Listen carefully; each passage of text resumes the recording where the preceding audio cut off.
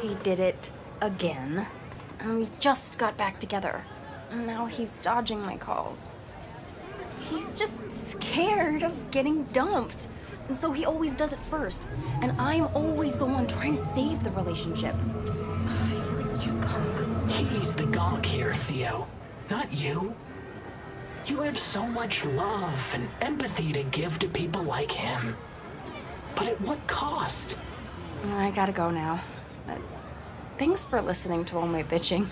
I bet you even Donald Lundy sometimes goes through a whole tub of ice cream and 3 packets of tissues.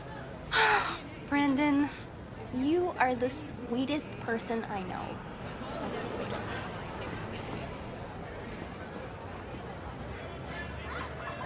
Who's that girl you were talking to?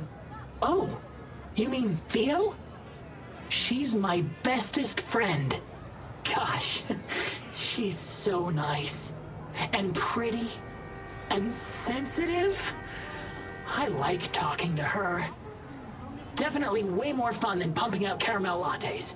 Why do I get the feeling that judging people on how they look and feel is ever so slightly beyond you? Hogwash.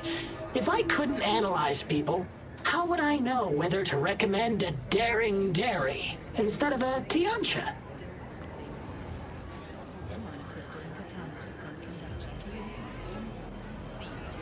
You said you liked some people more than others.